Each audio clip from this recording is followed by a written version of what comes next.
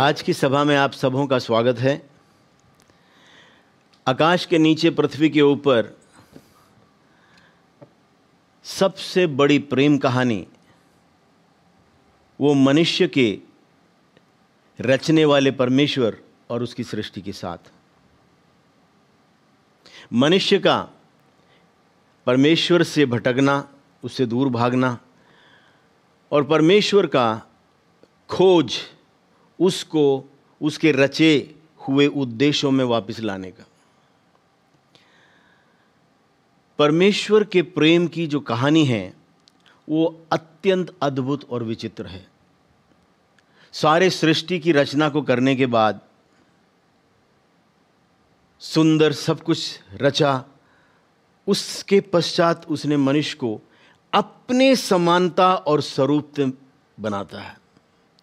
हूबहू जो कुछ उसकी समानता है वो उसने उसमें डाला, उसके स्वरूपता में उसे रचा और सब अपने हाथ की उस सृष्टि के ऊपर उसने उसको अधिकार दिया और उससे कहा, इस विशाल जितने भी संसाधन हैं उनके ऊपर तू अधिकार रख और इसका उपयोग तू परमेश्वर और मनुष्य की सेवा में कर। लेकिन परमेश्वर के साथ जो एक विषय है कि वो है पवित्र, वो प्रेम है। उसने अपने पवित्रताई के अंदर से उदय होकर उसने उस पवित्रताई के साथ ही उसने मनुष्य की रचना की थी। मनुष्य पाप, अधर्म और गिरावट के लिए रचा हुआ नहीं था। ना ही ये पृथ्वी उस पाप और अधर्म के बोझ को ढोने के लिए डिजाइन या निर्मित था। लेकिन परम ईश्वर ने उसको जो स्वयं इच्छा की शक्ति दी, अपना निर्णय लेने की, अपने चुनाव। हां, परमेश्वर ने उसको बता दिया क्या सही है क्या गलत है, उसको वो निर्देश दिए। उसने अपनी मंशा को अपने रचना के आगे उसने खोल दिया। वो कहता है जैसा मैं पवित्र हूं तो पवित्र बना रहे। लेकिन मनुष्य स्वयं इच्छा के चलते और इस पृथ्वी में पाप और अधर्म के प्रेरणा को देने के लिए शरीर रहित प्रभाव के चलते मनुष्य उस धोखे में आकर उसने अपने अस्तित्व जो ईश्वरीय था वो खो दिया और वो उस पाप और अधर्म का शिकार हो गया। पवित्र लहू, किसी हीन भावना का कोई उसके अंदर भाग नहीं। जैसे परमेश्वर सामर्थी ऐसे ये भी था।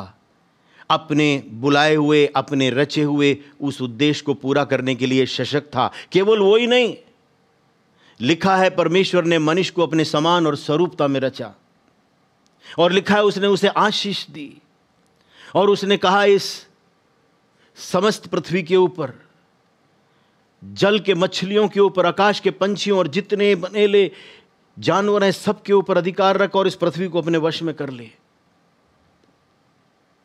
और उसने कहा था जो ईश्वरीय योजना, जो उसकी मंशा की, जैसे वहां स्वर्ग में वो परमेश्वर है इसी रीति से ये पृथ्वी में राज करे। जब उसने आशीष दी, उस आशीष शब्द का एक अर्थ सफलता प्राप्त करने के लिए सशक्त, यानी जो कार्य जिसका भी इस पृथ्वी पर वो परिश्रम करे उसके ऊपर सफलता को प्राप्त करने के लिए ईश्वरीय सशक्तिकरण उसके जीवन में उपलब्ध था। पराजय, ये सारी नकारात्मक अवस्थाएं के लिए ये मनुष्य रचा हुआ नहीं था। लेकिन जिस दिन उसने अपने सृष्टिकर्ता के उस अस्तित्व को खो दिया, उस दिन उन सब विषयों से वो वंचित हो गया।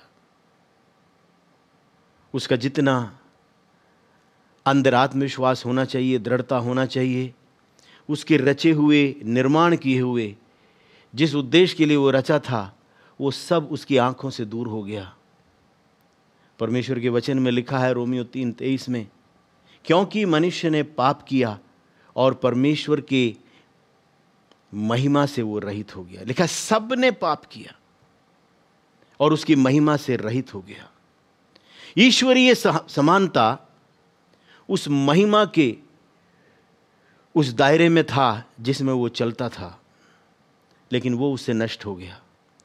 अब यहां पर उस नष्ट हुई अवस्था के अंदर आपसी जो प्रेम का जो संवाद होता था मनुष्य का परमेश्वर के साथ में, जो आपसी जो संपर्क था, वो प्रेम संबंध था, वो सारा टूट गया।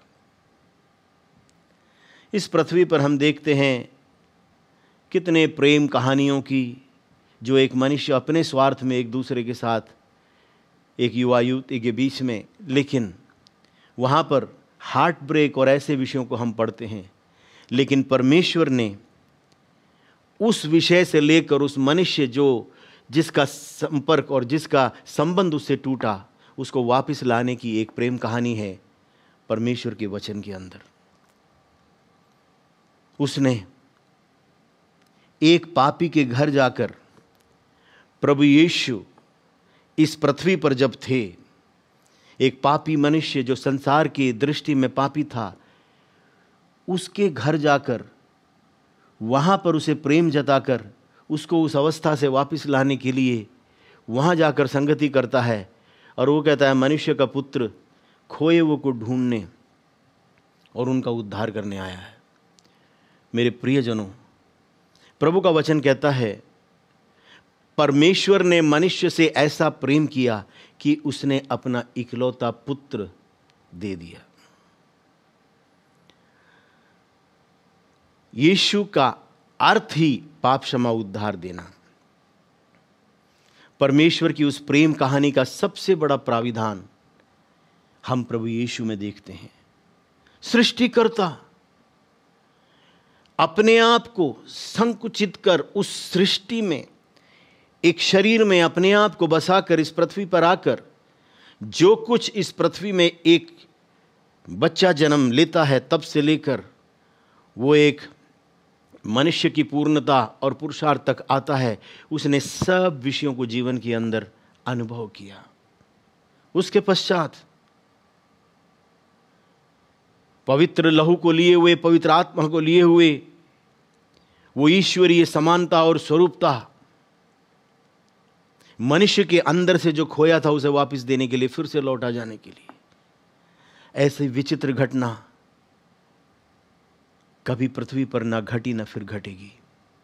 लेकिन हां, ये जो प्रेम कहानी है परमेश्वर का और खोए हुए और भटके हुए मनुष्य की खोज का, ये एक कहानी का नाम हम दे सकते हैं, लेकिन ये एक ऐसी वास्तविकता है जो हर एक वो मनुष्य जो अपने अस्तित्व के उद्देश्य को खोया हुआ है, आज जो निराशा में है, जो इस संसार के अंदर, पृथ्वी के अंदर, जो ईश्वरीय योजनाओं के अंदर से भटक गया, वो अपने सृष्टिकर्ता के पहचान से बाहर हो गया।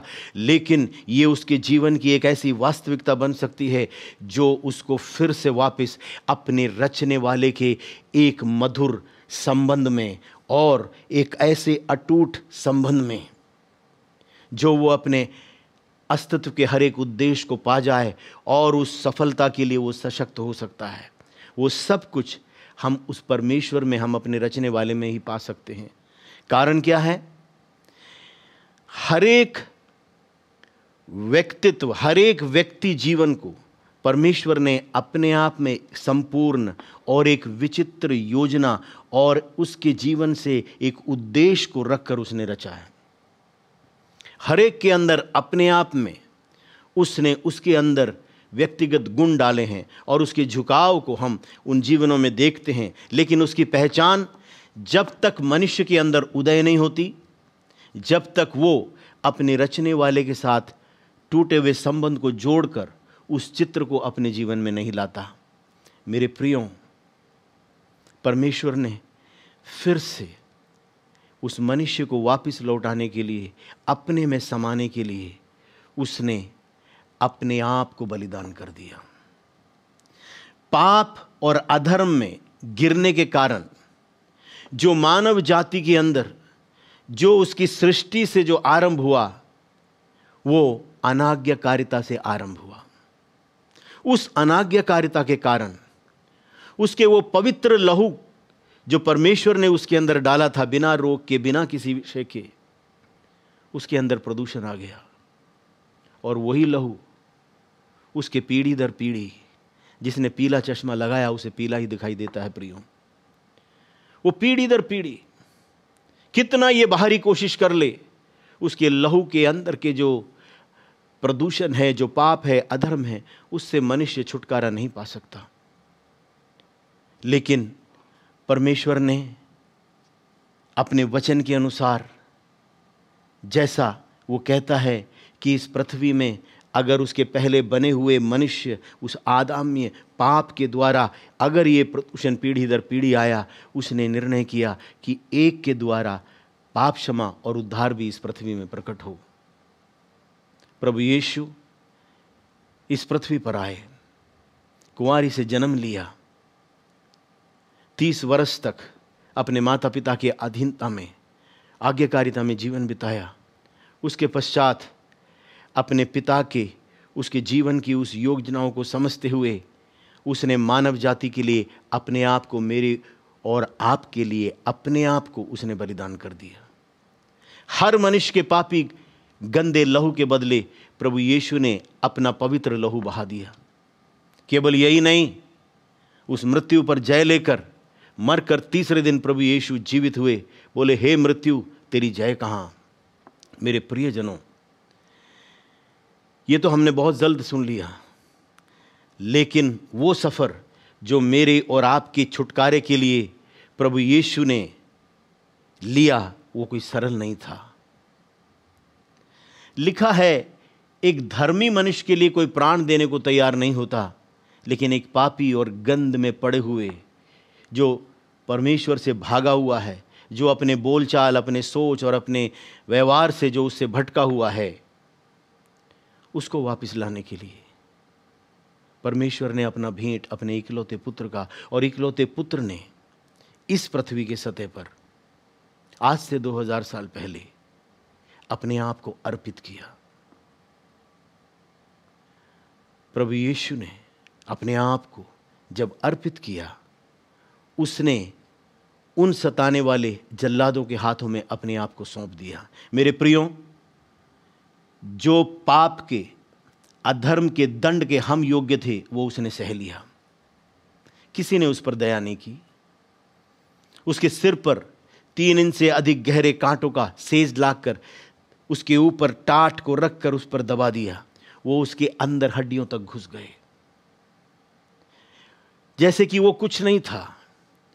उसके जल्लादों ने उसके हाथों को लेकर बांधकर एक खूंटे से 9 लटों का कोड़ा बना, जिसके सिरे पर लोहे और हड्डियों के तीखे वस्तुएं बंधी थी। हवा में उसको घुमाकर उसके पीठ पर दे मारा। एक कम 40 कोड़ों की मार।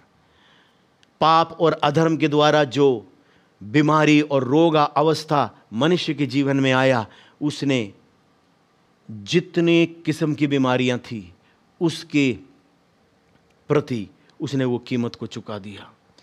वो 9 लटों के कोड़े उसके पीठ पर जब पड़ते थे, एक मार में 9 जगह से मांस उखड़ता। मेरे प्रियो, उस वातावरण के अंदर मांस और लोहू के छितड़े बह रहे थे। एक निर्दयी अवस्था में उसने वो सताव के लिए अपने आप को दे दिया। क्यों? मेरे और आपके रोगों की चंगाई उसकी आंखों के सामने। उसने सिर पर कांटों का वो श्राप अपने सिर पर ले लिया, ताकि मैं और आप उस श्राप से मुक्ति पा सकें। प्रियो, यही जैसे काफ़ी नहीं था, हाथों पैरों में कील, एक 3 लकड़ी क्रूस के ऊपर उसको जड़ दिया और उसे उठाकर जब उस गड्ढे में उसे गाड़ा, उसके जोड़ हिल गए। मेरे प्रियो, आखिरी कतरा लहू तक उस क्रूस पर उस प्रभु यीशु ने मेरे और आपके लिए बहा दिया। मेरे और आपके पाप और अधर्म के गंदे पापी लहू के बदले वो पवित्र लहू जो यीशु के भीतर से बहा, वो मेरे और आपके पापों की कीमत के प्रायश्चित के रूप में बह गया। मनुष्य को क्या करना है? उसने इतना सरल बनाया। परमेश्वर ने कहा यूहन्ना 3:16 के अंदर, परमेश्वर ने जगत से ऐसा प्रेम किया कि उसने अपना इकलौता पुत्र दे दिया, ताकि जो कोई उसमें विश्वास करे वो नाश ना हो परंतु अनंत काल का जीवन पाए। प्रभु का वचन कहता है, यदि तू अपने मुंह से यीशु को प्रभु मानकर अंगीकार करे और विश्वास करे कि उसको पिता परमेश्वर ने उसको मुर्दों में से जिलाया है, तो हम निश्चय उद्धार पाएंगे। ये उद्धार शब्द का अर्थ क्या है? पापों की क्षमा, श्रापों से छुटकारा, रोगों से चंगाई, परमेश्वर की आशीष और उसकी सुरक्षा। इस पृथ्वी पर आज का मनुष्य इससे बढ़कर अगर ये उसके जीवन में प्रदान किया जाए तो उसके पास कोई और मांग ना हो। लेकिन इस विचित्र कहानी में छुपी हुई जो सबसे बड़ी बात है, मेरे प्रियो, सारे सृष्टि का मालिक मेरी और आपके साथ एक व्यक्तिगत संबंध को लिए हुए एक प्रेम बंधन में आगे चले कि जब कभी आप उसे पुकारें, एक मित्र की तरह बात करते हुए उसके पवित्र आत्मा के द्वारा हम उसकी निकटता को अनुभव कर सकते हैं। उसमें होकर हम ईश्वरीय समानता और जो इस व्यक्ति की जिसको ओरिजिनल इंटेंट बोलेंगे इंग्लिश में, मौलिक उद्देश्य, वो पूरा करने के लिए ये मनुष्य उस ईश्वरीय सामर्थ्य में सफलता में चल सकता है। दूसरे कुरिन्थियों 5:21 में लिखा हुआ है, जो पाप से अज्ञात था पिता परमेश्वर ने उसको पाप बना दिया ताकि मैं और आप उसमें होकर परमेश्वर की धार्मिकता बन जाएं। मेरे प्रियो, ये मनुष्य कितना अधिक अपने जीवन के अंदर एक सुख, एक मुक्ति, छुटकारा पाने के लिए भटकता है, जबकि परमेश्वर ने उसके लिए सब कुछ पूरा कर दिया। और आज मानो वो न्योता देता है कि हे बोझ से दबे हुए, हे परिश्रम करने वाले लोगों, मेरे पास आओ, मैं तुम्हें विश्राम दूंगा। मेरे प्रियो, हर कोई जो इस वाणी के दायरे में है, बड़ा परिश्रम कुछ नहीं है। हृदय में एक विश्वास को रखते हुए, इस विषय को समझते हुए कि परमेश्वर ने मुझसे इतना प्रेम किया कि उसने स्वयं अपने इकलौते यानी प्रभु यीशु ने अपने प्राण मेरे लिए दे दिया, मेरे पापों के बदले। अगर आज आप अपने पाप भरे अधर्म के जीवन से थके हुए हैं और आप आज हार चुके हैं अपने जीवन के उस पराजित अवस्था में, अगर आप नशे के आगे, अगर आप और विषयों के आगे अगर हारे हुए एक अवस्था में हैं, चाहते हुए भी आप उसमें से निकल नहीं पा रहे हैं, तो एक शब्द यीशु, क्योंकि वचन कहता है जो कोई प्रभु का नाम लेगा वो उद्धार पाएगा। मेरे प्रियो, ऐसी बहुत सी कहानियां, वास्तविक गवाहियां हमने सुना है, वो हम जानते हैं, वो मैं जानता हूं कि जीवन में हताश निराश होकर उस पुल से गहरे जल में कूदकर आत्महत्या करने से पहले अपने गले में रस्सी को लटकाते हुए उस अवस्था में और अपने हताश जीवन की अवस्था में हार कर जब गलियों में पागलों की तरह चल कर जा रहे थे, ये कहते हुए क्या कोई है जो मेरी इस अवस्था से मुझे छुटकारा दे सके। मेरे प्रियजनों, वहां पर उनकी पुकार सुन, उतरा हुआ वो प्रभु है जो आज मेरी और आपके जीवन के लिए वो न्योता दे रहा है। अगर आज आप उस फंसे हुए, उस दबे हुए, उस जकड़े हुए अवस्था में हैं, तो आज आपके लिए छुटकारा है। निराशा नहीं, आशा है। और एक परमेश्वर आपके जीवन के अंदर एक नई शुरुआत दे सकता है। क्या करना है मुझको? कुछ नहीं, अपनी असली अवस्था, अपनी वास्तविकता, वो जो आपसे प्रेम करता इतना अधिक कि उसने अपने प्राण को आपके लिए सस्ता जाना, जिसने अपने जीवन को भी इतना हल्का जान लिया और आपके इस मूल्य को पहचाना कि वो आपके लिए मर गया। मेरे प्रियो, वो यीशु आज आपसे प्रेम करता है। वो आज खुले हृदय से हमको कहता है, आ और मैं तुझे विश्राम दूंगा। मेरे प्रियजनों, जब तक कोई इस विषय को अपने जीवन के अंदर प्रायोगिक अवस्था से अनुभव ना करे, वो उसका उल्लेख नहीं कर सकता। एक दिन मैं भी एक ऐसी अवस्था में था, लेकिन एक कमरे में बैठा हुआ अकेला मैंने भी ये वचन सुसमाचार सुना। मैंने कहा, हे प्रभु, मैं जानता हूं कि मेरा जीवन ये पाप और अधर्म में है, लेकिन आपने मेरे लिए अपने प्राणों को दिया है। आज मैं आपको अपने जीवन के अंदर न्योता देता हूं। कई वर्ष बीत गए। उसी घड़ी ऐसा लगा जैसे किसी ने अंदर से मुझको साफ कर दिया, शुद्ध कर दिया। सारा दृष्टिकोण बदल गया, सब कुछ एकदम से बदल गया। ऐसा प्रेम, ऐसी शांति जिसका शब्दों में उल्लेख नहीं कर सकते, जिक्र नहीं कर सकते हैं। मेरे प्रियजनों, आप जिस अवस्था में भी हो, जिस गहरे कीचड़ की अवस्था में आप अपने आप को पाते हो जीवन के इस सफर में, कोई गड्ढा इतना गहरा नहीं है जहां प्रभु परमेश्वर का हाथ आपको उभार कर नहीं ला सकता। वो कोई ऐसा आपकी चोट और दुख की अवस्था नहीं है जिसमें से प्रभु यीशु के प्रेम भरे हाथ आपको उभार कर ना ला सके। मेरे प्रियों, स्वर्ग ने इस खोए हुए मनुष्य को ढूंढने के लिए सब कुछ सरल कर दिया। उसने सब कुछ पूरा कर दिया।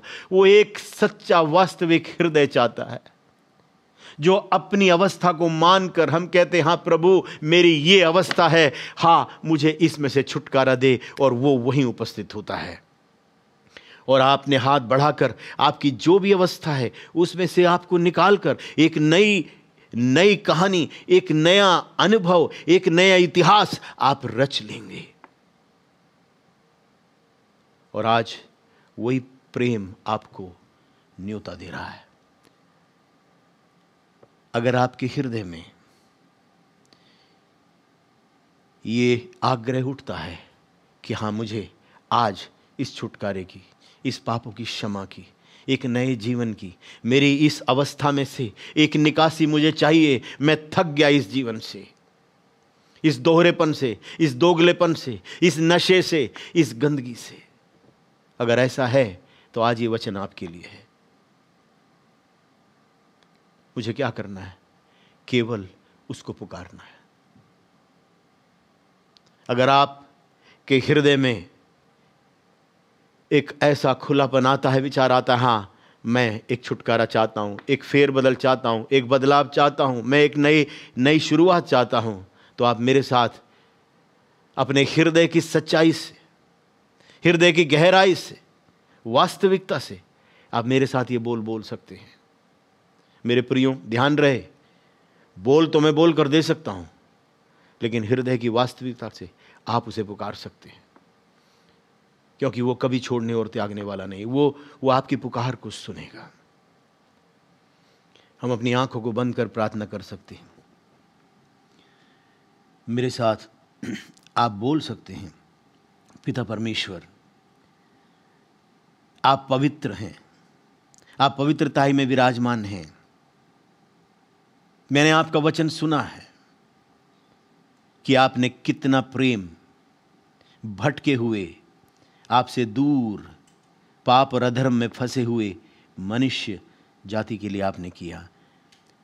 प्रभु यीशु, पाप तो मैंने किए हैं, लेकिन कीमत आपने चुकाया। मेरे पाप, मेरे अधर्म को क्षमा कर दीजिए। अपने पवित्र लहू से मुझे शुद्ध कर दीजिए। मेरे अपने हृदय की हर एक गंदगी को मेरे अंदर से दूर कर मेरे हृदय के सिंहासन पर आप विराजमान हो जाएं। अपने पवित्र आत्मा के द्वारा मेरी अगुवाई करें। मुझे अपने एक संतान के रूप में ग्रहण कर लीजिए। मैं आपको अपना प्रभु और स्वामी मान, मैं अपने जीवन के अंदर आपको स्वागत करते हुए स्वीकारता हूँ और अपने जीवन के हर एक विषय आपके हाथों में सौंपता हूँ। अब से आप मेरे प्रभु और मैं आपकी संतान। प्रभु यीशु, आपने मेरी प्रार्थनाओं को सुना, उत्तर देने के लिए, अपने संतान बनाने के लिए धन्यवाद। ऐसा ही हो। परमेश्वर आपको आशीष दे। प्रियो, एक नई शुरुआत अपने जीवन के अंदर, जैसे आपने ये प्रार्थना किया है, इसी रीति से आप अपने हर पल, जैसे आप एक मित्र से बात करते हैं, जैसे उसी रीति से इस विश्वास को करते हुए कि हाँ, वो प्रभु जिसको मैंने पुकारा वो अपने आत्मा में होकर मेरे साथ है, आप एक रोज़मर्रा के जीवन में, एक निकटतम संबंध में आप उसमें आगे चल सकते हैं। परमेश्वर आपको आशीष दे।